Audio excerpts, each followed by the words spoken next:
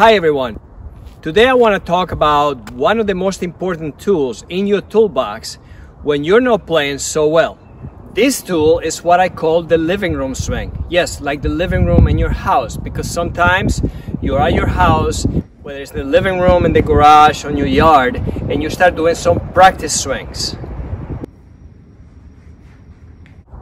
Sometimes you're watching one of the big tournaments on TV and you see all the professional players take a practice swing after they miss the ball, or even Nadal before he starts the match when he is at a tunnel underneath the court waiting for the match to start. He is practicing his swing and he's very intense while he does it, because that's the intensity he shows in the court.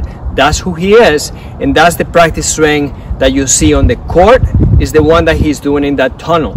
The living room swing is the one trapped here in the subconscious mind.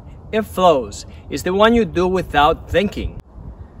It is very important that if you're going to do your shadow swing at home or anywhere you decide to do it, it is the same swing, exactly the same swing, you're going to be conscious to use on the court. Most people, for one reason or another, have a completely different practice swing or living room swing than the one they use when they're playing a match. And if you think about it, it only makes sense to do the swing that is naturally engraved in your brain, that you don't have to think about. That's the one you want to use when you're playing a match.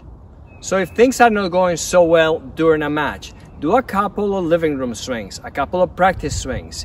Just remind yourself of what your swing really looks like, what it feels like. And I am sure things will go a lot better if you do your practice swing during the match instead of the one that you start thinking step by step what to correct.